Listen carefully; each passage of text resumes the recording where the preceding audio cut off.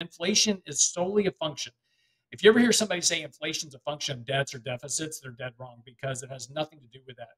Inflation is a function of supply and demand in the economy. If I have more demand than I have supply, prices go up. If I have more supply than I have demand, prices go down. That's it. That's where inflation comes from. It's basic economics.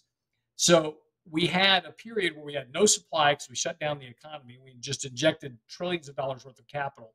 So everybody was out buying stuff because they had nothing else to do. They were locked up in their houses. So we had this big surge in inflation. Well, it just took longer for that money to come back out of the system because we gave people also, no rent payments. We had rent moratoriums. We had student debt loan payment moratoriums. We had, all credit card moratoriums.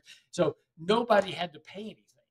And so all that support led to a period where inflation was higher, but inflation has been trending lower. We were at 9%. We're now down to 2.4. The long-term historical norm of inflation going back to the turn of the century is 2.4%. So we're right in line with where inflation should be economically.